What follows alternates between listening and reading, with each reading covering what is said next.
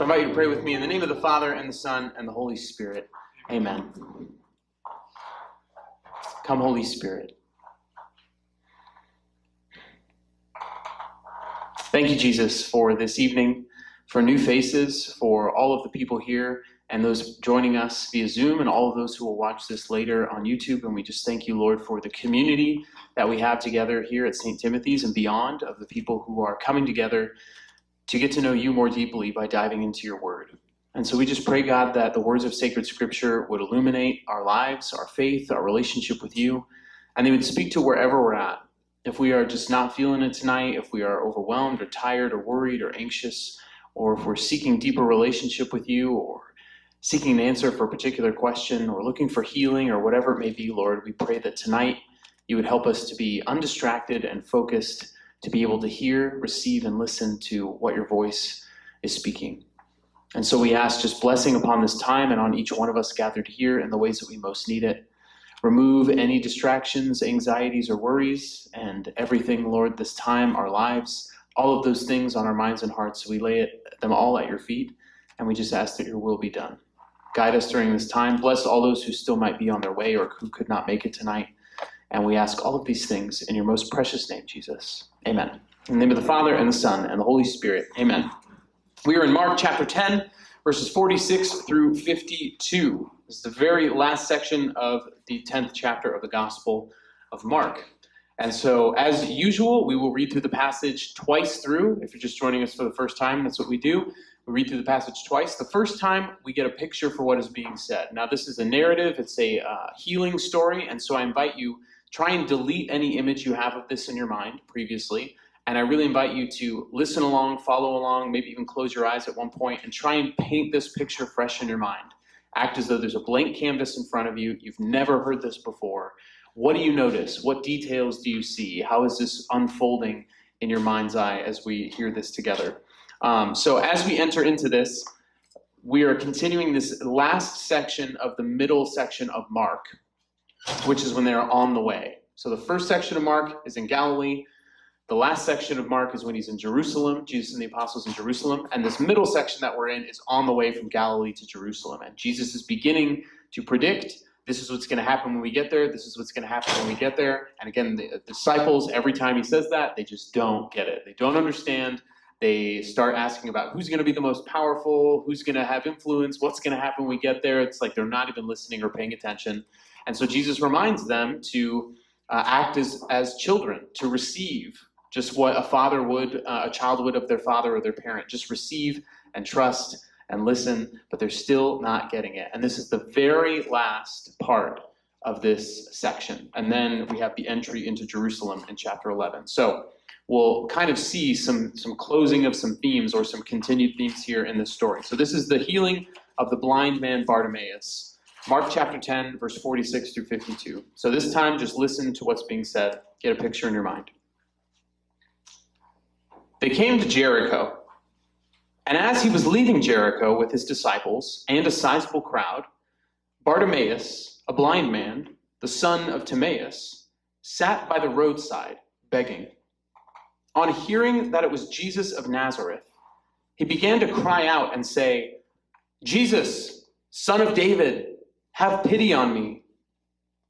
And many rebuked him, telling him to be silent. But he kept calling out all the more, "Son of David, have pity on me." Jesus stopped and said, "Call him." So they called the blind man, saying to him, "Take courage, get up, he is calling you."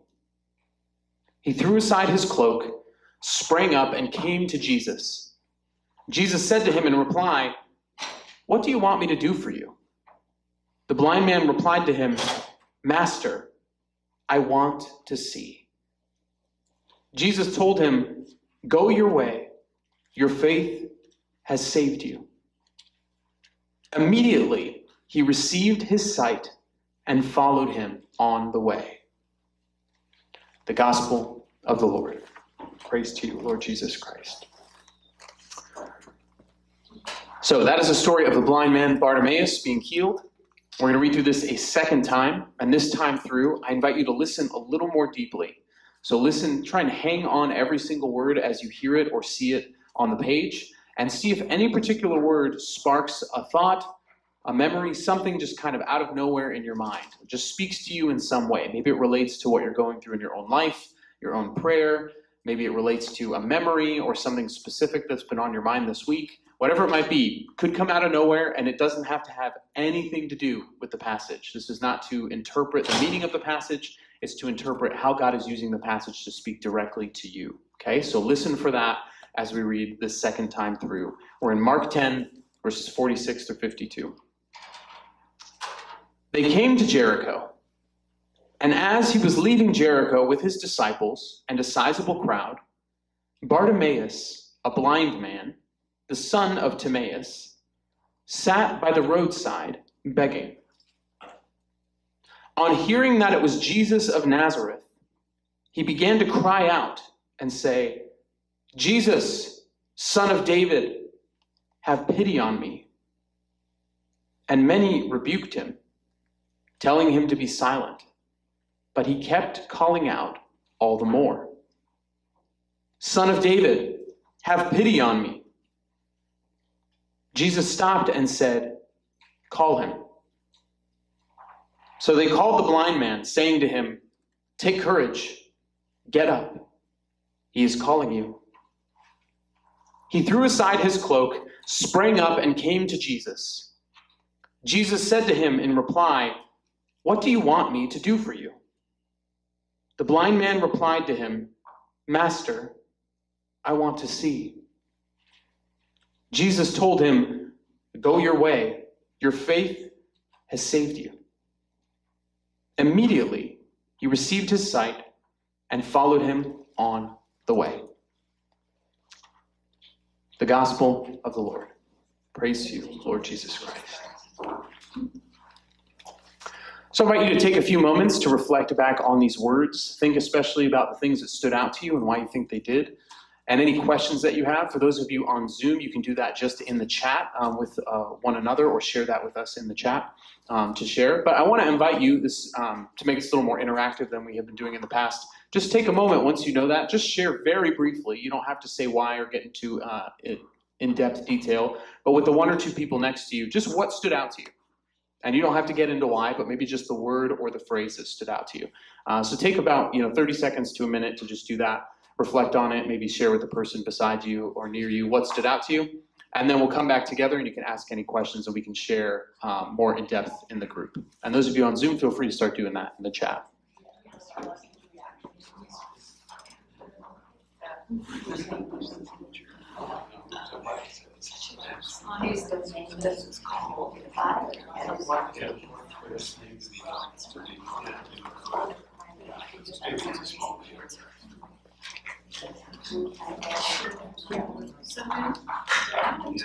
Go on your way, your faith is saved.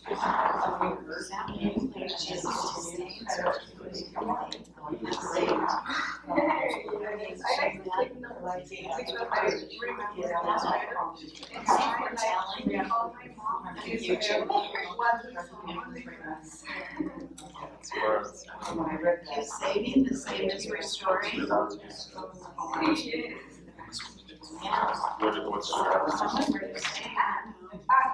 I lifetime with you.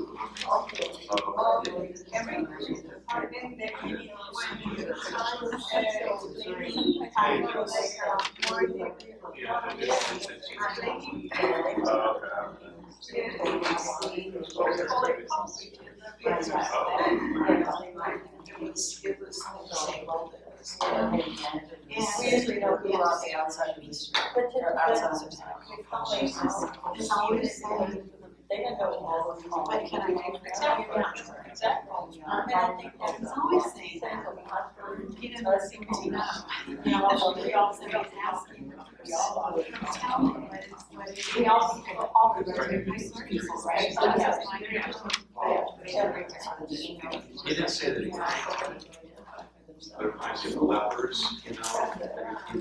All right. Anyone want to share with the large group any questions that you have about this passage, or those on Zoom?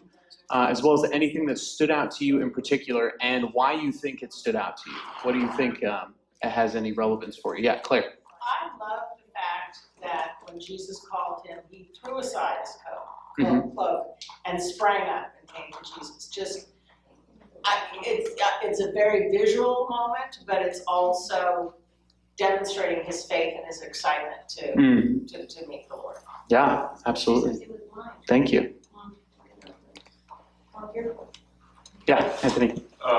Yeah, I'd just say the number one thing for me was that he says, go your way, your faith has made you well. That stood out the most. Awesome, thank you. Katie? Emily on Zoom said, verse 48, and many rebuked him, telling him to be silent. But he kept calling out all the more, Son of David, have pity on me. Thank you, Emily.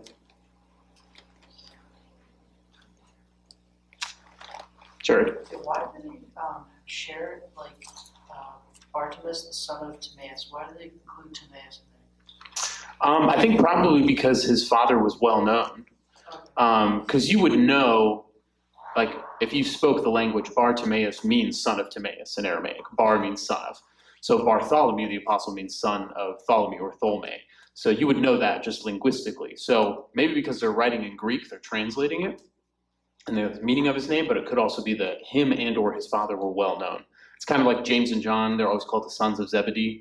Zebedee, based on the evidence we have, as I talked about last week, was probably a very affluent fisherman, had servants and things like that helping him.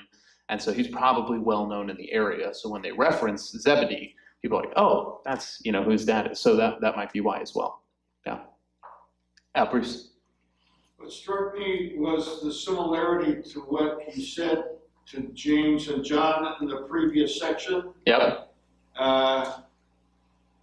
What do you wish me to do for you? And then to Bartimaeus, he said, what do you want me to do for you? Almost word for word, the same thing. Yep. To me, that says, I don't care who you are, you can approach me. I'm approachable. And you can tell me what's on your mind. Now, in the first case, James and John, they were a little bit off base. In Bartimaeus' case, he just wants mercy. Yeah. He's handicapped and he needs help. But in both cases, Jesus was willing to, okay, what do you got in your mind? Tell me about it. Yeah. It was a similar type of response to people talking to him. Yeah. That gives us hope that maybe he'll listen to us. Definitely. Yeah. Anyone else catch that similarity? It's the same exact question. And there's a reason for that too. We'll talk about that. Yeah, Katie. Two people, Nick, what stood out to him he said, take courage, get up, he is calling you. And then Tom said, what stood out is that a blind beggar had enough faith to call out to Jesus for his help. And then Jesus answered him and allowed him to see. Jesus is always there for us. Beautiful. Thank you. Can you repeat it? Yes, it was saying that the phrase, take courage, get up, he is calling you. It's also one of my favorite verses in this gospel. And then the other one, oh my gosh, I lost it. Which one was it? A blind beggar had enough faith to call out to Jesus for his help. Yeah. And then Jesus answered him and allowed him to see. Basically, Jesus is always there for us. Yeah. Thanks, Katie.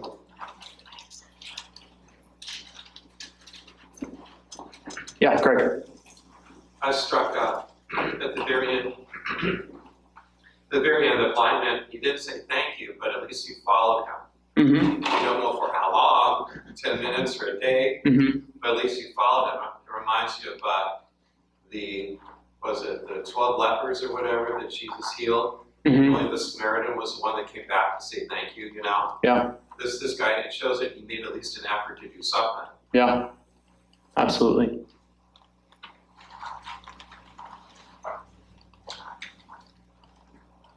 Yeah. What does your faith has saved you? What does that mean? So it could have several meanings. The word there for save is sezokin in Greek, and it means healed. It can mean actually saved, and it can mean like made whole again. So I'll go into a little bit more depth of what I think he means specifically by that, but that's kind of literally what that can mean, in the original Greek. Yeah, thanks.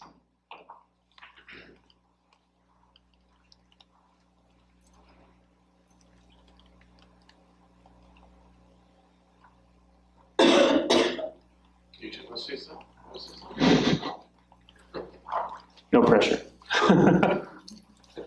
Yeah, Faye. So this guy Bartimaeus, right? He's saying Jesus, son of David, like actually it would be son of Joseph, right? So like he had to know like a historical reference that he was actually right, like Yeah. of that lineage. Yeah, that's a messianic title. So Bartimaeus here is calling Jesus the Messiah when he says son of David. You know where else in the Gospel of Mark it says son of David? Nowhere. Only here. This is the only place where someone confesses that to Jesus. And the only place it's happened previous so far is when Peter is prompted to say, you are the Messiah, the Son of living God. But he doesn't use that phrase, son of David. And that phrase only occurs here in the section a couple times. It only occurs twice in Luke and 11 times, it's more common in Matthew, 11 times in Matthew.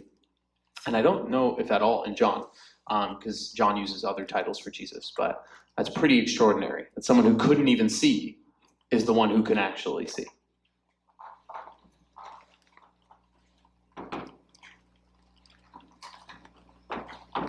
Any other thoughts, questions? Bruce? Jesus just notes to him that though it was his power that healed him, he says it's your faith that heals you. Mm-hmm. And so that's the key to any time we're praying for somebody or praying for ourselves. It's an issue of faith. You really believe he can fix you, heal you, help you, whatever the situation is.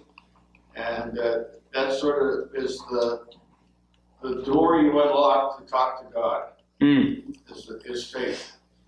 And so he said, you had it. Your faith did it for you. Yeah, absolutely. That's nice.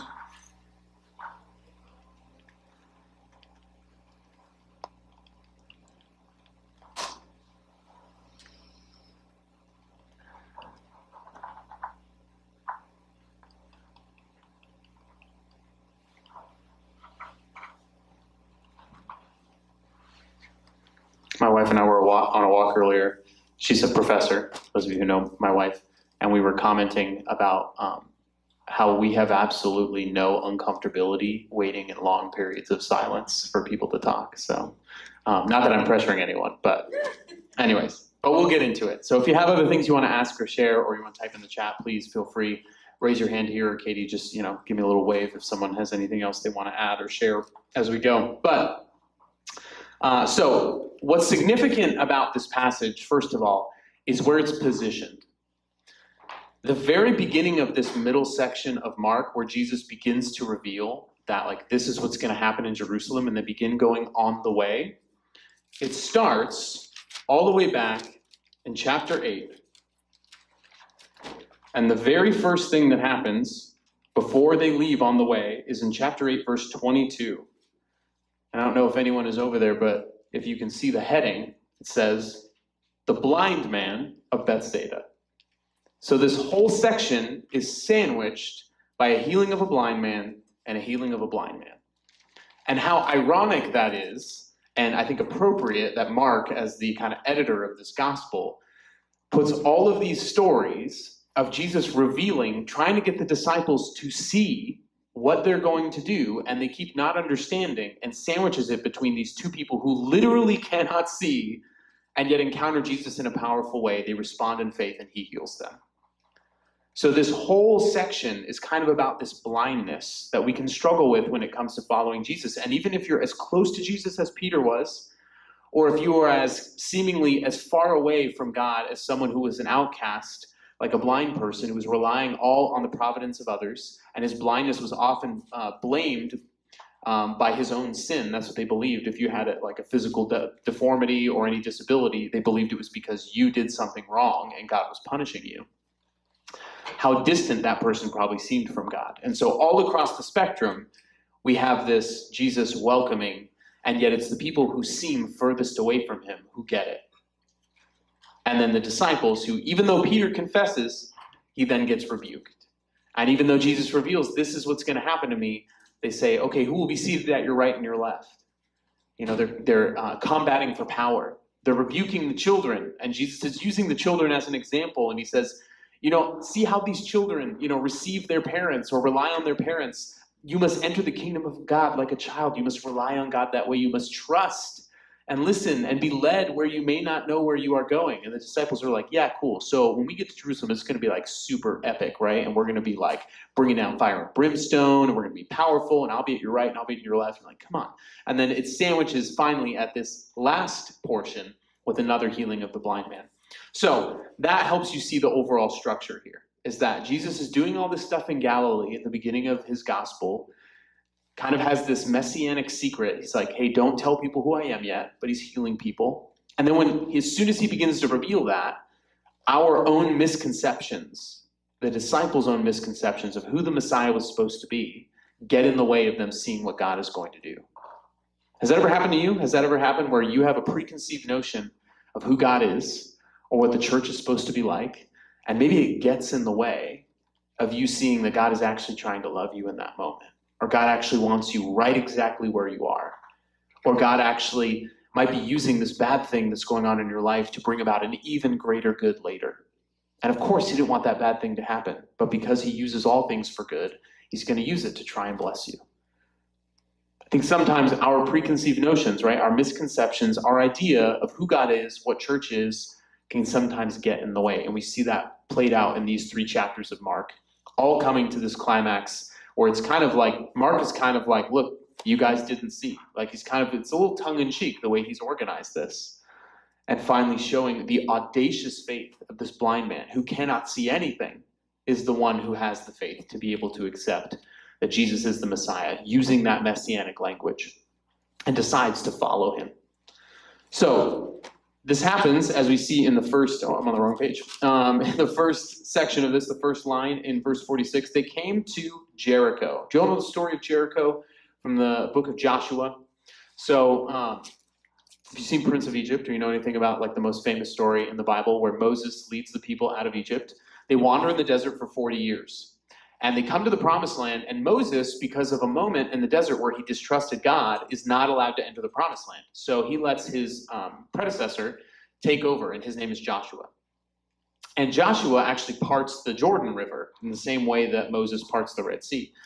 But they come across the Jordan River to the city of Jericho. And Jericho is this huge, like, battlement of a city. It has these huge walls. It's impenetrable. It's like just a massive city. I think I read somewhere that it is, I think I wrote it down. It's the world's oldest continuously occupied city. One of the world's oldest continuously occupied cities. It's about 15 miles downhill from Jerusalem. Jerusalem's up on a hill about 2,200 feet in elevation. And so Jerusalem has this high ground, and it had great walls that were eventually built around it. But Jericho had these massive walls for defense. And so when Joshua and this tiny band of these Jewish people who've been wandering in the desert for 40 years, with not probably a lot of military experience, roll up, Jericho's like, yeah, whatever. Like, these people mean us no consequence. And so they pray, and God says, march around the city for 7 days. And on the 7th day, march around it 7 times, and then blow the trumpets, and the walls will come down. And they do that, and on the 7th day, they march 7 times, they blow the trumpets, and the walls of Jericho crumble, and they take the entire city. And so this place where walls come down, where unexpected things have been known to happen, where God has already worked miracles in the past, is the setting for this scenario. Okay? And just like a wall being brought down, you are now able to see the city for what it is. Also, the blindness is being brought down and brought away from Bartimaeus so he can actually see physically with his own eyes. And so there's a lot of similarities here. So if you want to read that story, it's in Joshua chapter 6 in the Old Testament. So that's where they are. And he was leaving Jericho, so we don't know what Jesus did there. But remember, he was on the eastern side of the Sea of Galilee in that region of Perea, being tempted by the Pharisees. So he crosses back over, hits Jericho, and this is the last stop before he makes those last 15 miles up to Jerusalem. And we see that in the next chapter. And he's leaving with his disciples and a sizable crowd. Now, a sizable crowd could be because people are following Jesus, but it's also because people are coming from miles around because the next week is the Passover. And that's one of the 3 annual pilgrimage feasts where Jews from all over the world, or I guess the local world, because Judaism wasn't that widespread, but come to Jerusalem to make sacrifices at the temple. And so the population of Jerusalem swelled by like several hundred, like, I can't remember what the normal population is. I think it's around 50,000 maybe, and then it swells to like 200,000 plus during these feasts, so quadruples at least in size, and all these sacrifices happening. So all these people are coming through Jericho. And also Jericho is a place where a lot of the priests and Levites who serve at the temple live, because the way that the land was divided originally, they lived in kind of all of these Levitical cities, priestly cities all around Jerusalem. Okay, so that's kind of this crowd that might be there. Other priests, Levites in the Jewish faith, other people there for the festival, people following Jesus and his disciples. And then it says, Bartimaeus, a blind man, the son of Timaeus. Now it's interesting that he is named.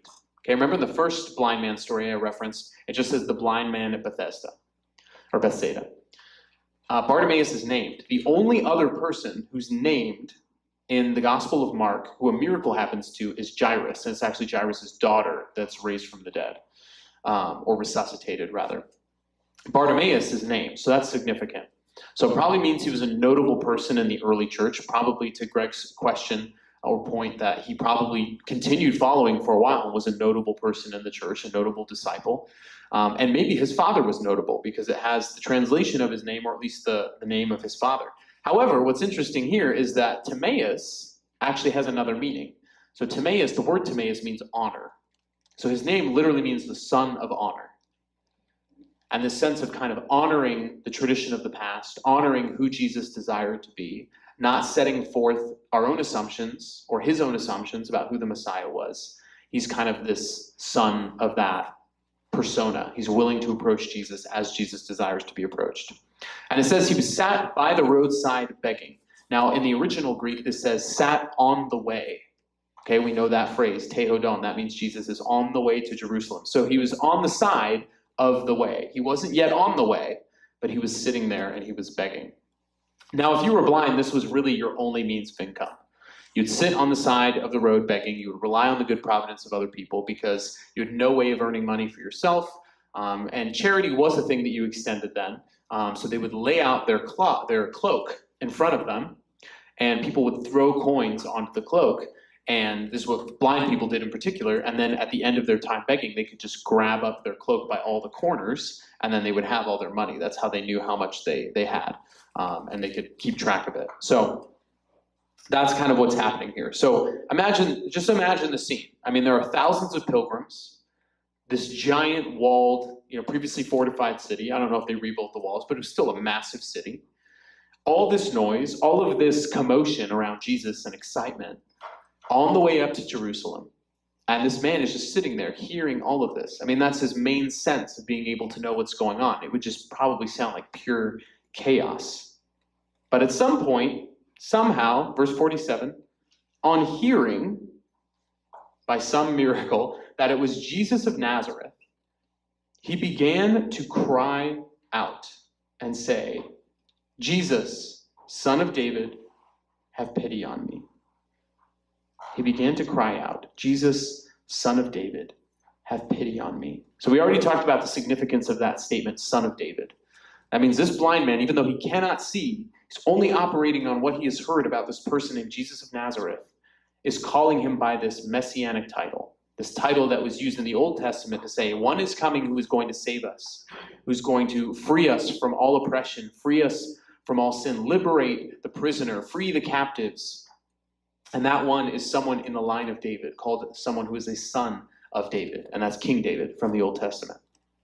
And so even though he wasn't able to see, was never able to lay eyes on Jesus or see anything that he did on his own, witness it himself, simply by trusting in what he had heard, shouts out this, what otherwise would have been a blasphemous title. Like if he'd been wrong, or if the wrong person had heard this, he easily could have been arrested and maybe even killed for saying this out loud, let alone shouting it. So he shouts that and he says, have pity on me.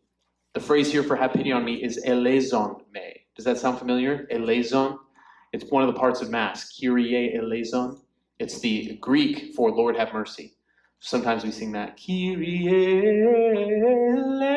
eleison. Lord have mercy. It's the only part of the Mass that is in Greek. Fun fact, you can share it at the next party you're at, you'll sound super smart. So, only part of the Mass that is in Greek. It's Kyrie eleison, Christe eleison, Kyrie eleison. That's where it comes from. Have pity on me, have mercy on me. Same thing. Verse 48, and many rebuked him. Remember this happening back in verses 13 through 16? The first time people come to ask Jesus to bless children. It says, and people were bringing children to him that he might touch them, but the disciples rebuked them. Still don't get it. Still don't get it. People are coming to Jesus, and these disciples are still rebuking them. Why? Is it because the disciples don't want people to come to Jesus? They don't want people to know he's the Messiah? No, they do. But they're rebuking these people who are of low status. Children have virtually no status in society. They're completely dependent. And then a blind man is basically the equivalent, maybe even less than. Because a child can still see, can still maybe do things around the house. A blind man cannot do that. And so these disciples cannot get it in their head that Jesus is not coming to be this popular political overthrower and only be here for the mainstream people or the rich or the politically influential or whoever it might be. No, he's coming for the lowest of the low, the marginalized, the oppressed, and everyone else. But because those are the people who are always rejected and always feel cast out by religious society at this time, and arguably still today, he's the one they are the ones that he specifically comes to. But the disciples don't get it, so they rebuke. They tell him to be silent. But he kept calling out all the more. The bravery here. The bravery here. I wonder if this is, like, have you ever been in a situation where you're trying to pray or trying to witness your faith or talk about your faith, or you're in a situation just where, that's happening, and then you're just feeling completely discouraged by someone else. Like, why are you even doing that? Why does it even matter? Like, why pray? God's not going to do anything. Why bring that up? God doesn't care about our suffering, or maybe God caused our suffering. Like people saying those things, or maybe us even having doubts like that, believing those things. I don't know if you've ever had an experience like that, but it's hard to just kind of be bold and brave in that situation. Just keep crying out to God, saying, no, like, I'm going to stand for my faith here and now. Like, you don't have to believe this. Or, yeah, I'm really discouraged, but I'm going to keep showing up. I'm going to keep crying out to God. He's still God. Doesn't mean I can understand him or I know what he's doing. But I hope that this is just somewhere in the middle of the story, and I know there's an end, and I know that it's good. So he kept crying out all the more, Son of David, have pity on me. Verse 49. Jesus stopped. I just like that. It's a whole crowd, all this chaos, and then Jesus just stops. And when I read that, I see this like ripple of silence. Just everyone like, oh, Jesus, Jesus. And he stops and just, and he says, call him. Call him. That phrase, I think about that phrase a lot. Because he's saying this to the disciples. And we are an extension of those original disciples. We're called to be disciples of Jesus Christ, which means basically apprentices. We're meant to follow in his footsteps, to be with him, to become like him, to do what he did. That's our job. Every Christian's job is to be a disciple of Jesus. And so that phrase, I hear it spoken to me, call him. Is that how I see myself? Am I calling people into an encounter and relationship with Jesus Christ? Or am I just kind of comfortable in my faith? It's like, this is my faith. This is true for me. If you're here on Sunday, then you know where I'm getting at with this when I was talking about truth. But, or yesterday, I felt like, oh my gosh, it feels like a week ago. But anyways, kind of getting comfortable in that sense of like, okay, this faith can be mine, and that's great. But no one's going to tell, I can't shove this down their throat. No one's going to tell me what to believe, and we're all just going to be fine doing our own thing. But no, Jesus says, like, at the end of Matthew, go and teach what I've commanded you. Go baptize. Like, you have to go find people and get them to believe this. And no, not in a angry way, not in a condemning way or a critical way or shoving it down their throat. But there's a difference between inviting someone over for dinner and saying, well, I don't want to shove food down their throat, so we're not going to even have dinner, or just saying, come on over for dinner and having a nice meal. It's the same thing with a conversation, right? You don't have to shove the words down their throat, but it doesn't mean you're not supposed to have the conversation. That's what Jesus is calling us to. Who do we call? Is there someone in your life or in your family who that phrase is for? Jesus is looking at you tonight and saying, call them. Call them. Maybe literally, like, I need to call my mom. But like, I mean, actually call them to relationship with Jesus. Call them to know him. And maybe that's just a simple invitation. Hey, come to a Bible study. Come to Catholicism 101 on a Sunday morning. Come to our book study group for women on Thursday mornings or our men's group on Saturday mornings. Come and see. You looking for a community? Come with me to Mass. Come with me to Mass and just, I'll explain to you 75% of it I understand, or whatever, come with me. I'll teach you the words. Look at the screen. That helps now. All the things are up on the screen. But still, how do we respond to that invitation? Those words should haunt us in a good and challenging way. Call him. So they called the blind man, saying to him, take courage, get up. He is calling you. This is I'm patenting this idea. It should be like a printed alarm clock for all Christians. When you wake up, this should be the first thing you say. Take courage, get up, he is calling you. I love that verse because it just encapsulates everything we need to be reminded of in moments when we're not living our best, right? Take courage, don't be afraid. That's the most repeated phrase in the entire Bible. Be not afraid, do not fear, take courage. All derivations of that. Reminding us that nothing can stand in the way of what God can do in our life if we open our heart to him. Get up. Don't just sit where we are, stuck where we are, complaining or whining or moping about where we are, but get up and be reminded he is calling you. He's calling you. My whole conversion experience as a young man started when my best friend died, right before I graduated from high school. And 2 weeks later, I was yelling at God in prayer. Not really prayer, but it is a prayer. I know that now. But I was just yelling at God. It was like, if you exist, you're going to hear this. And asking him why he didn't take me instead of my friend. And he spoke to me for the first time in my whole life, and he said, because I'm not done with you yet. In other words, I'm still calling you to something. And because you're still here, alive, breathing, that means God's not finished with you yet. That means there is a particular plan and purpose for your life, a unique calling that only you can fulfill that is not completed yet. That should excite us. That should be like, what is it? What do I still have left to do? Not that we're rushing to the end. I can't wait to die, but essentially, if we understand the joy of heaven, part of that is there. It's all right, Lord, whenever you're willing to take me, I can't wait to see it, But waking up each day and saying, all right, Lord, what are you calling me to do today?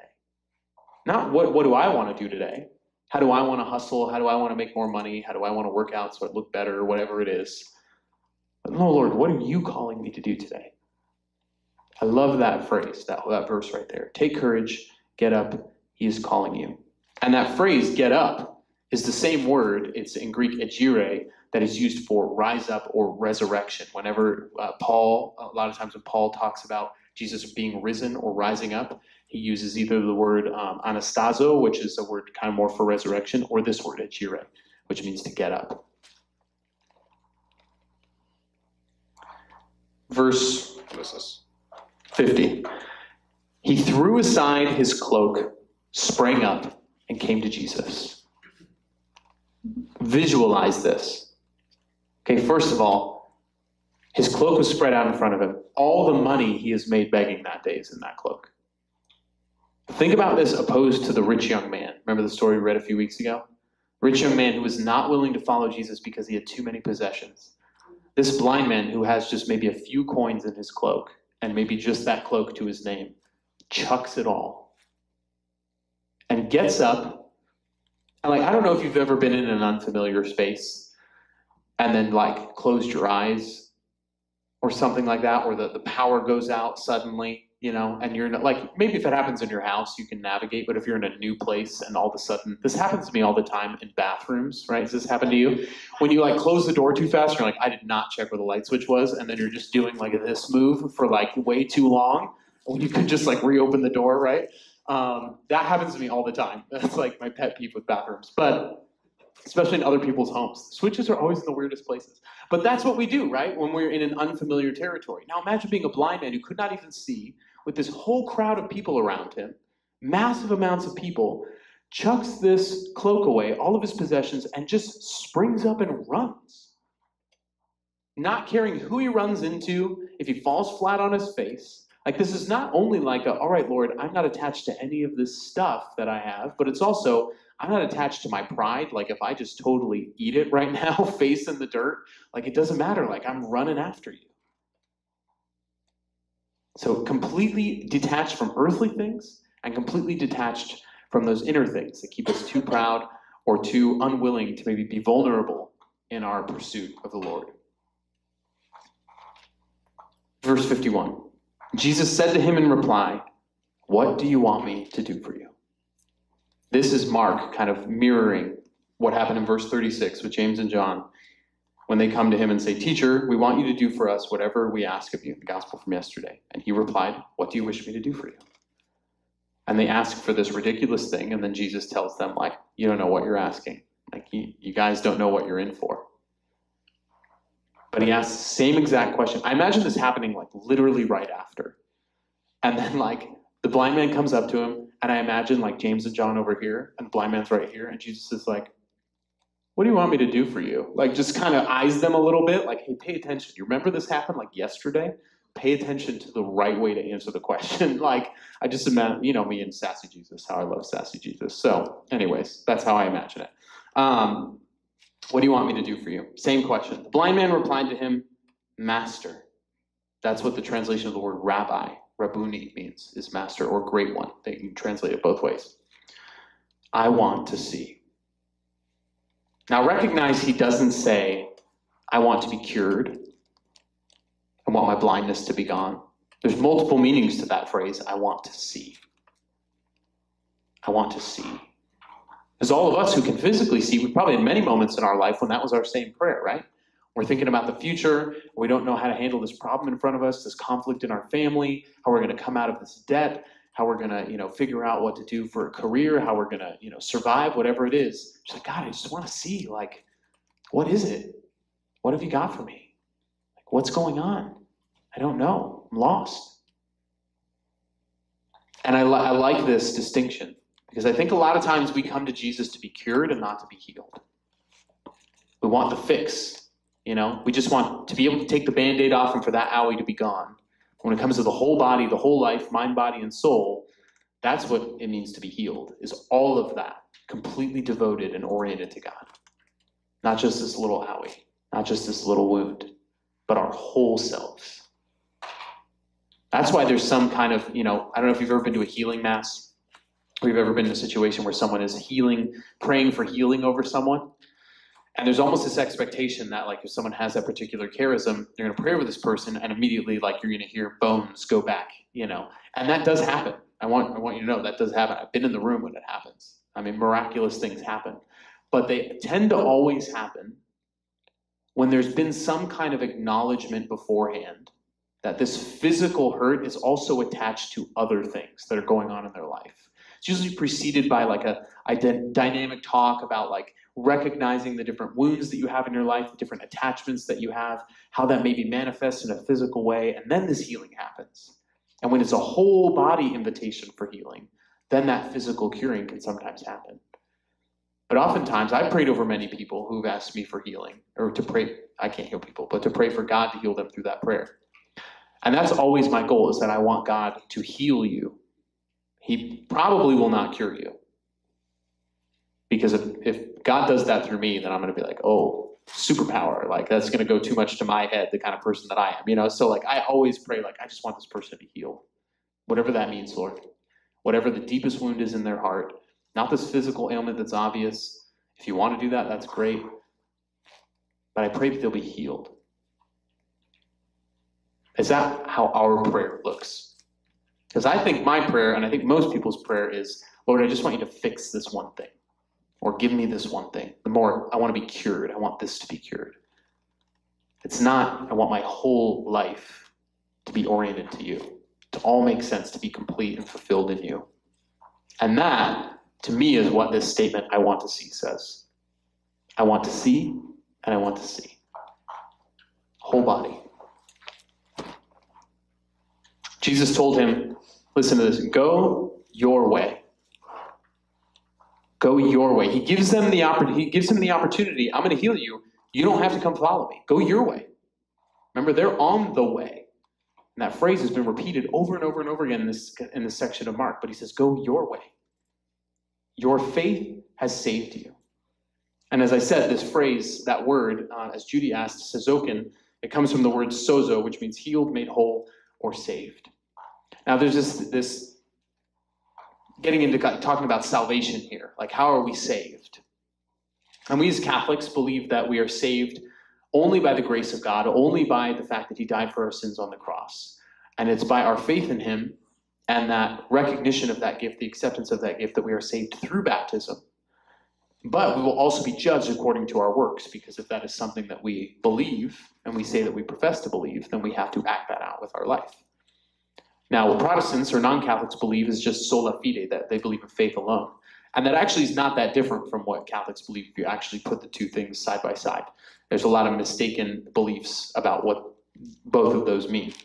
But they believe essentially the same thing, that we cannot achieve salvation for ourselves. We believe that too. We cannot earn our salvation, we cannot merit it, we cannot lose that gift, that potential gift. So if you imagine like the idea of how do we get saved on like this graph with 4 quadrants, or in like 2 different categories. So that gift of salvation, is it universal or is it particular? Meaning, is it for every people in all times, or is it just for a specific group of people? And then over here is that gift of salvation, is it unconditional or is it conditional? And we have to kind of decide where do we fit in there? Where does Catholicism fit? And I think we would agree that the gift of salvation is universal, right? Jesus came to die for all sins. We see that all throughout Scripture. Yes, the Jewish people were the chosen people, but out of that came this relationship with God to the whole world. And we see that with all nations. And then the ministry to the Gentiles and to the whole world. And when Jesus says, go out to all nations at the end of Matthew. So it's clear that it's universal. But I think what a lot of people get wrong is the unconditional or the conditional. That, yeah, unconditional. God wants to save you. And I would say, no, it's not unconditional. It isn't. Because God won't force you. He won't force you. So the condition is, do you respond? It's unconditionally given, but it's conditionally planted and rooted in our own life based on our response to it. That is what I think he means here by your faith has saved you. Because the blind man has demonstrated that he is responding in a radical way to want to follow Jesus. Regardless of what it costs him, he's thrown away all his earthly possessions.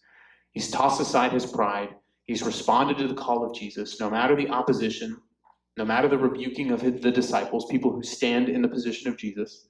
We maybe have even experienced this too, right? Maybe we have felt rebuked by people who are representatives of the church, by other Christians.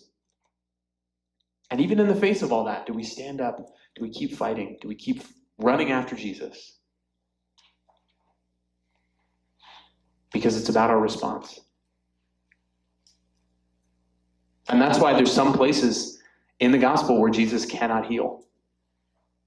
Not that he doesn't have the power to, but he chooses not to subvert people's free will. Remember, it happened in his hometown. He went back to Nazareth and people are like, we know Jesus, he's the carpenter's son. He's nothing special. I'm paraphrasing. And it says he was not able to work many mighty deeds there because of their lack of what? Faith. That's what it takes. Do we believe? And not faith that's just about belief. Yes, Lord, I know the rules and the regulations. I've got the Catholic manual right here. I do all of these things. I check my boxes every week. I wear a suit to Mass. I've got my tithe envelope right here. I'm good to go. No. Is it in here? Is it in my whole life, my whole heart, everything I do? Am I willing to put that all at the feet of the Lord? That's why he says your faith has saved you. And then a word we haven't seen in a little bit, but remember this is one of Mark's favorite words, immediately. Because remember, this is eyewitness accounts, so Mark is just boom, boom, boom, going from story to story to story. So he always has this word, immediately. But I love being reminded that the action of God, when we have faith, is immediate. You know, I think a lot of times when I'm praying and praying and praying and praying for something and it's not happening, a lot of times I can tend to blame God. Be like, God, what are you doing? What are you taking your time for? I think I need to look in the mirror and say, why don't I have the type of faith that's eliciting an immediate response from God? What am I holding on to still? What am I holding on to still? What am I asking for that's too pigeonholed or too selfish or too narrow in my view of how God is desiring to work in my life? Am I willing to throw aside the cloak and all the coins in it? Or am I just asking him like, God, there's just this coin, just this, I need this, that's it. Keep everything else where it is. I like this part of my life. But maybe that's not his will for us. Maybe he wants something better. Immediately he received his sight and followed him on the way. That phrase, tehodo. So we see by that phrase that Bartimaeus not only is healed, not only responds in faith, but now he joins Jesus as a disciple. He becomes one of his followers. That's why I think he's named, because I think he continued to follow, and he continued to be known to other people in the early church as that blind man that unabashedly chased after Jesus in Jericho, was miraculously healed, and followed him all the rest of the days of his life. Because he got it. He understood for what the last 3 chapters the disciples couldn't get, despite being with Jesus day in and day out. They couldn't set aside their preconceived notions. And I don't know if they even knew that when they got into Jerusalem. Because what happens, we'll see in the coming weeks in the chapters in Mark, what happens? They abandon him. They all leave. Their preconceived notions make them run. But Jesus still dies on the cross for them, and he still welcomes them back and reconciles them. But it's if they come back. He doesn't force them. And luckily, most of them, 11 of them, except for Judas, as we were talking about earlier, not that I'm calling Faye Judas. I recognize not everyone else was privy to that conversation, so that looked like I was like, hey, Judas. No. Except for Judas, all come back. Praise God. And Jesus offers us that same opportunity. No matter what you've done, no matter what you've been through, no matter where you're at right now in your life, imagine tonight Jesus calling you to see with new eyes your life and where he's calling you. To speak that phrase to you, take courage, get up, I'm calling you. And recognizing no matter what you've done, no matter where you've been, no matter how little you think you know or have to offer, you have a unique and unrepeatable position in the master plan of the kingdom of God that only you can fulfill. And Jesus is desiring that for you now, tonight, and every day. It's a beautiful gift. Got a few minutes. That's all I have. Anything else you have? Questions, comments? Faye. I do have, because when you were going over this stood out to me. So in verse 50, if you look at it grammatically, he threw aside his cloak, sprang up, and came to Jesus. Whereas it should be, he went to Jesus, right? Mm-hmm. Like if you're looking grammatically, and that's like, no, he didn't just go to Jesus. He came to Jesus. Yeah, that's interesting. The focus of the sentence's like energy or the subject is actually on Jesus, not on the blind. Like Jesus is the magnet that pulls the blind man there. Yeah. It's not the action of the blind man. It's more the action of Jesus drawing the blind man to him. That's really interesting. Yeah, thank you for sharing that. Bruce. I'm thinking in the background of this story Mm-hmm. that maybe the Holy Spirit is working through his name? Blind man. Call him Bart. And because he couldn't be calling Jesus the Son of David on his own, because he hasn't been to seminary or any place where he might have learned that. Something's telling him that. I would think the Holy Spirit. And then at the end, he's commended for his faith. Mm-hmm. We don't manufacture our own faith.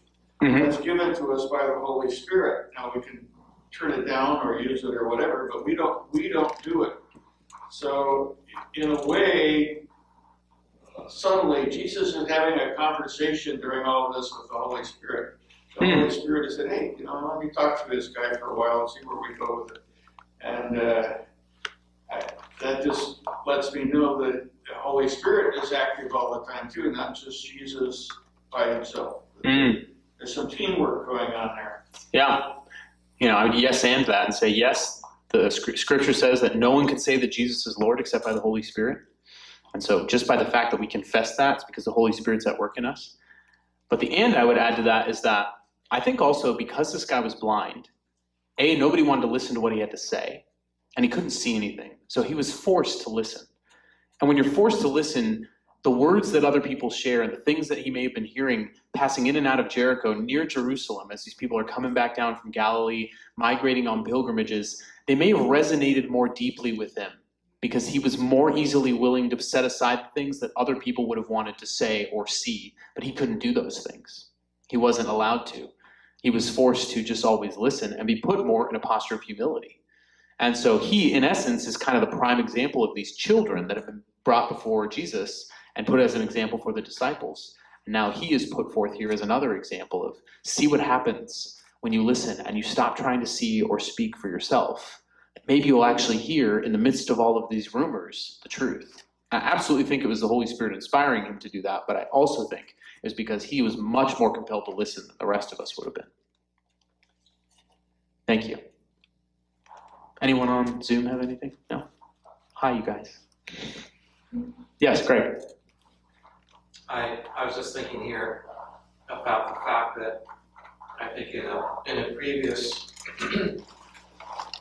a previous Bible session from you, the fact I think it was discussing the fact that Jesus is just kind of going through, and this blind man is there. It's up to the blind man to take action and call him. Like you said, I remember you said one time Jesus wasn't running from village to village saying, "Can I help you? Can I help you?" If you want help, you get help. Ask for it. Yeah. But if you don't, Jesus would have walked on by, and that would have been it. So you're right, and that's what he does here.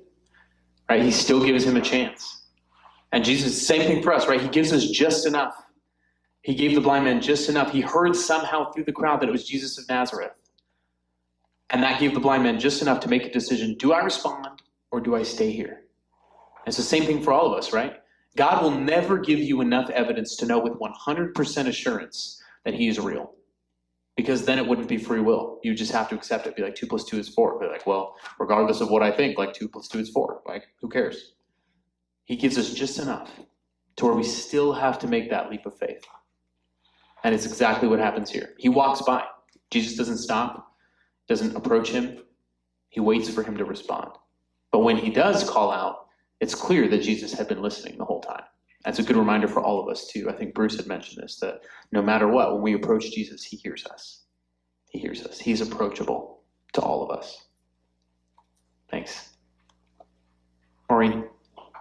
I was just thinking how differently Jesus healed the two blind men, the one in Mark 8, and then this one in Mark 10. Is Mark 8 when he leads him away and does the weird spit thing? Yeah, okay, yeah, we talked about that. Yeah, it is radically different, right? But in both, he does what's unexpected, and he does what he's going to do because he's approached in faith. And the blind men both just go with it. They don't have their preconceived notions. I mean, go back and read the one in Mark 8. It's bizarre. Like, he puts his fingers in his ears like he's like a battery, and then literally spits in his mouth. Remember that? It's uncomfortable, right? It's intimate, I feel like I was glad I was blind, because if I saw that coming, I would have ran, Anyways. Definitely different. But both show radical faith. And that was something the disciples needed to see, and they were still struggling with, and we're allowed to struggle with. And yet, no matter what, where we are in that struggle, where we're totally faithful, we're totally feeling like on the brink of faithless, Jesus is still there, welcoming us home. So let's pray and thank God for that gift. In the name of the Father, and the Son, and the Holy Spirit, amen.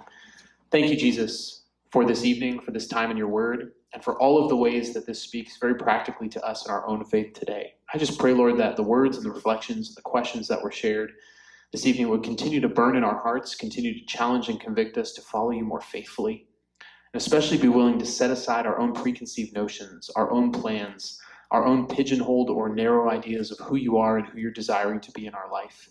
And be willing to just open our hands and let go and say, whatever you want, God, mind, body, soul, my whole life, it's yours. Heal me, correct me, make me whole. Not just in this one little area, not just for 1 hour out of my week, but in every single moment of every week, of every day of my life. Thank you, Jesus. Amen. In the name of the Father, and the Son, and the Holy Spirit. Amen.